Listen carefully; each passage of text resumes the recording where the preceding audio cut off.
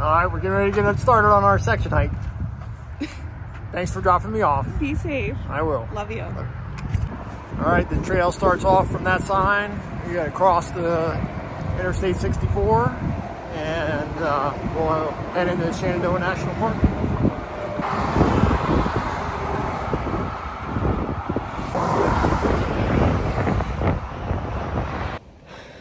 All right, we just climbed up from the highway and we just stopped at the kiosk and got our backcountry permit. Right now I just got it on my shoulder. So I didn't want to take my bag off again since I just put it on. And I'll put it on the back at my next break. The cost is no cost. It just kind of tracks you through the park. So I think we'll be here 4 days in the park. And then we'll be out. So our goal is to get from Rockfish Gap to Harpers Ferry or somewhere north of that. So between 160 and 180 miles. And it's kind of just a test to me to see what I can do. And as we think about through hiking, you know, what's it going to be like, you know, to spend day after day on a trail getting miles in. So the goal is to get up early each day and then hike till 7, and wherever that lands us. So today it's 1 o'clock and we'll hike till about 7 or 7:30 and find a spot and then make camp. So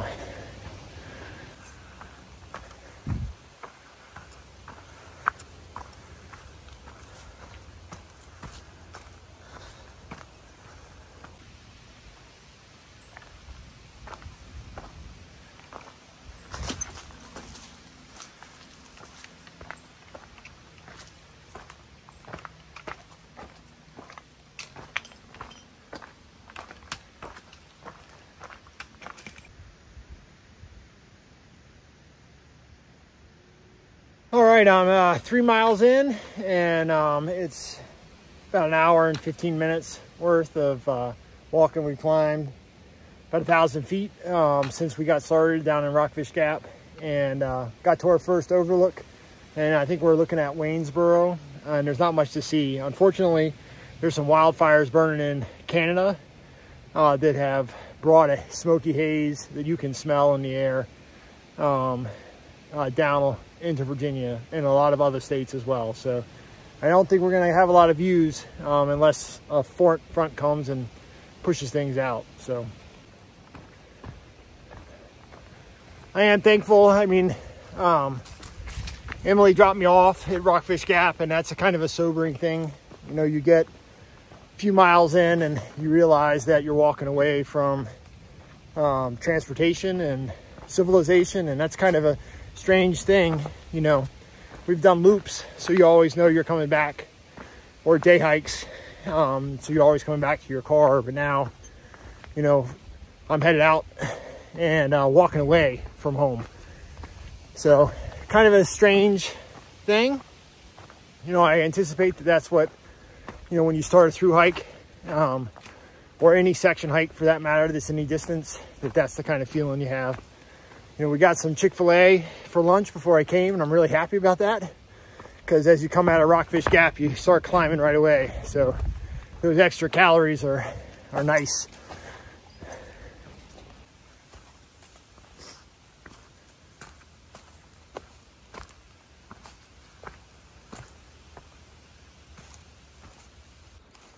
All right, you out where we just were on that ridge, you like walk straight down, and then you're on a piece of, I guess, private property for just a second.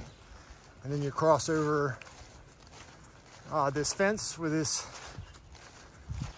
crossing, and then the Appalachian Trail crosses the parkway. I guess it's not the parkway, this is Skyline Drive. So once you come into Shenandoah Park, it goes from the Village Parkway to Skyline Drive. So this is the crossing at Turk Gap. Well, that sucked. We're up high, about 2,850 feet or so. So coming out of Turk Gap, you climb 400 feet straight up. And it's straight up. You know, you cross the road and you're feeling all right, thinking maybe you'll have a gradual climb. Nope. And a half mile, 400 feet. And now we're up on the ridge and some scrub trees. And at least there's a nice breeze. But wow, that was tough. All right, you come up, you get to the radio tower. There's a propane tank right there. I don't know how the hell they filled that up here.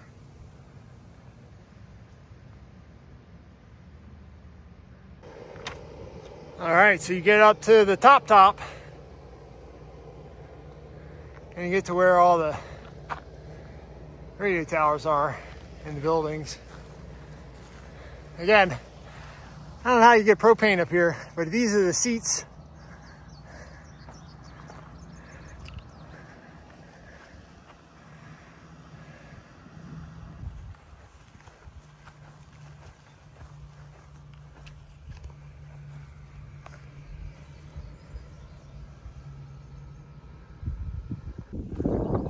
All right, you come off that mountain. I guess for me, I'm a little over 5 miles in, and you can see the AT crosses a little parking area, and there's some bathrooms. So if you gotta go to the bathroom, and you start at Rockfish Gap, there's a potty about 5 miles from where you start.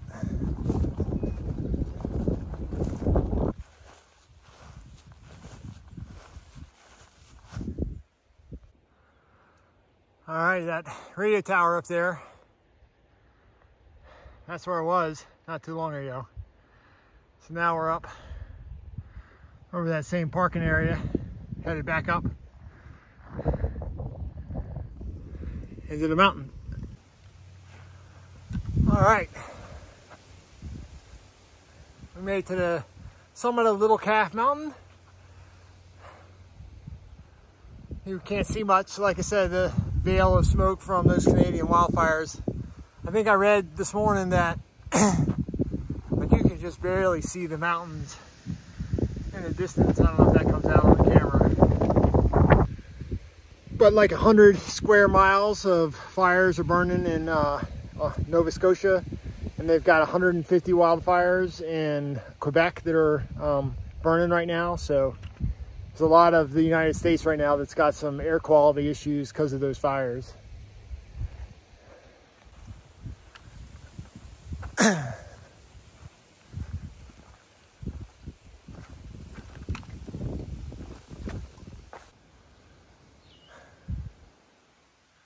you're climbing and you come to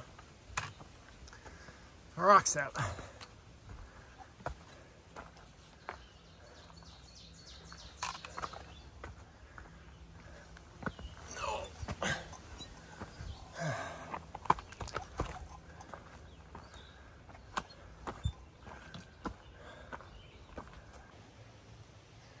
Come up on top of this ridge and there's just this random pile of rocks.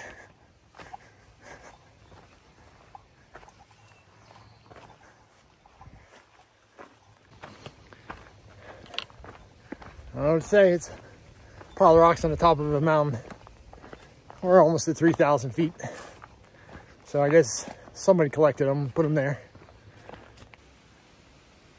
All right, came to the first water on the trail. So I'm at 7.5 miles, and so there's a spring and 0.2 of a mile from here, and then there's a shelter right near it. So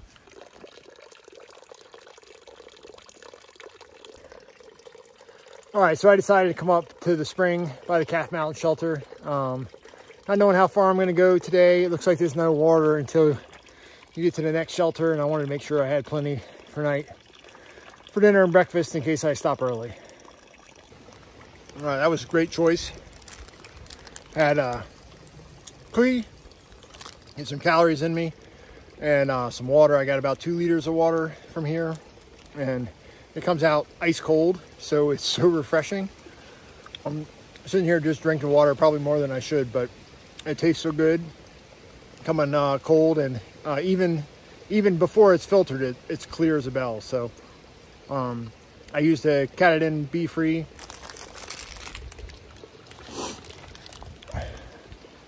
To filter the water, and it's good. Glad I stopped.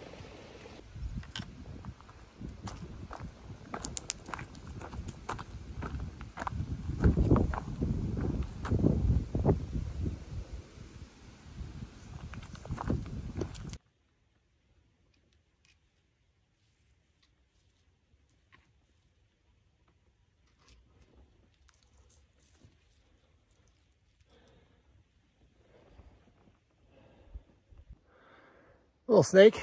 It's gray. I don't know what kind of snake that is. I'll have to look it up. First one I've seen today. So no real animals. Bunches of squirrels, birds and stuff. I've only seen 2 day hikers. A guy running the trail. And then I guess about a mile or so back, I saw some hikers camped up in the woods. But I didn't see them. So other than that, I've been by myself all day. Haven't seen anyone, really. You know, and the only person that was kind of friendly was the trail runner guy. Everybody else just was motoring on by.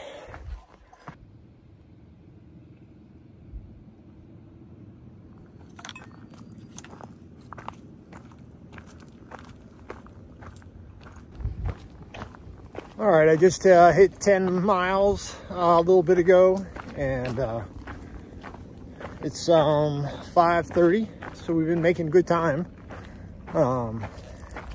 We started at 1 o'clock, so we've been cruising through, you know, a couple breaks, get some water.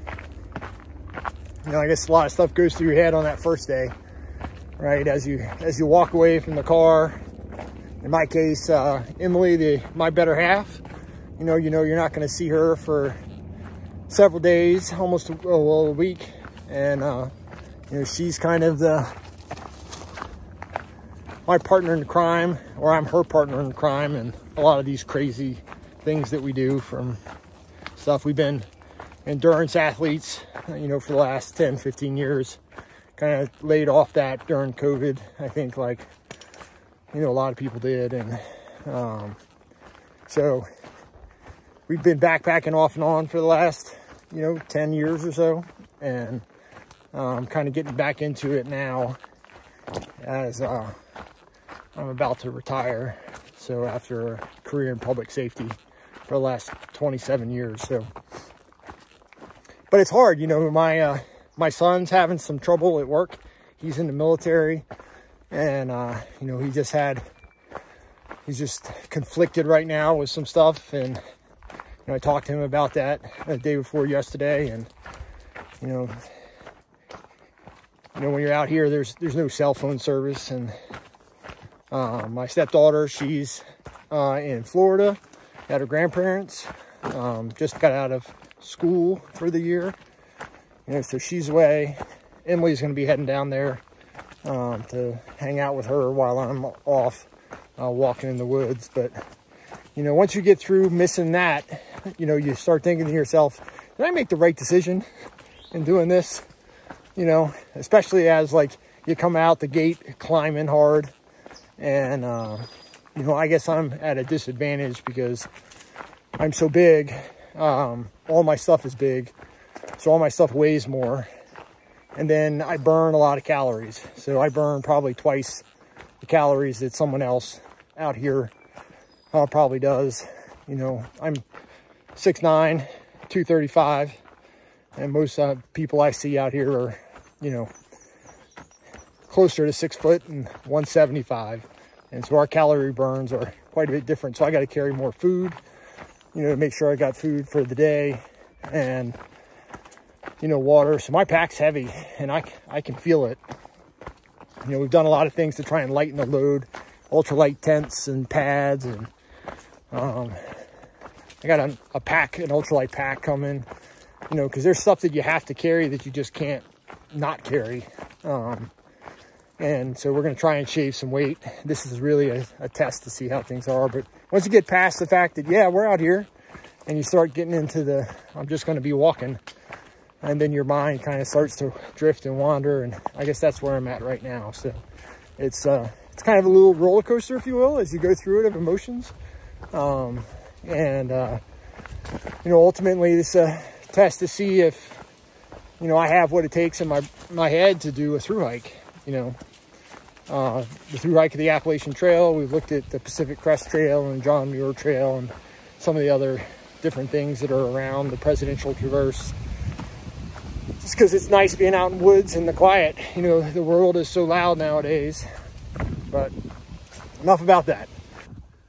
All right, we just crossed the trail again. Or we just crossed the parkway. Or not the park, gosh, Skyline Drive again. We're at one of the overlooks.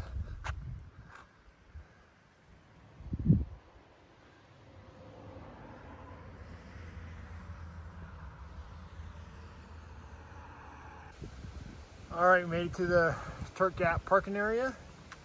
So I think we got 2 or 3 more miles to go tonight, or we're gonna call it a night.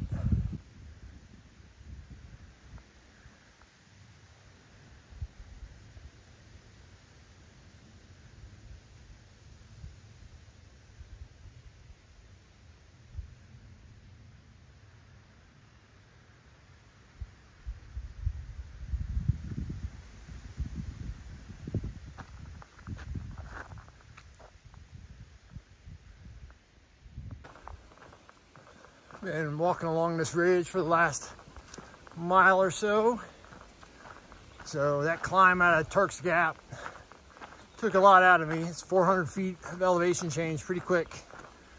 And it's 10 minutes to 7. It's 10 minutes to 7. So we'll stop at the next campsite that we see. And get set up for dinner because I'm starving.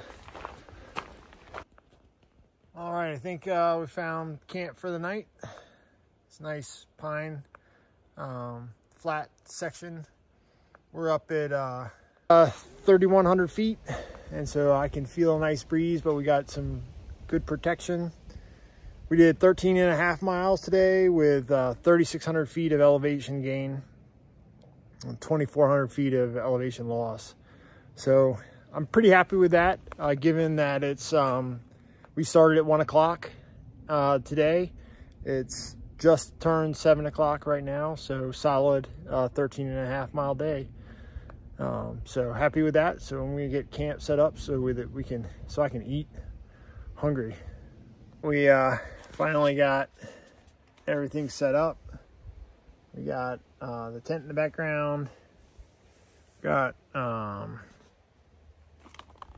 dinner cooking.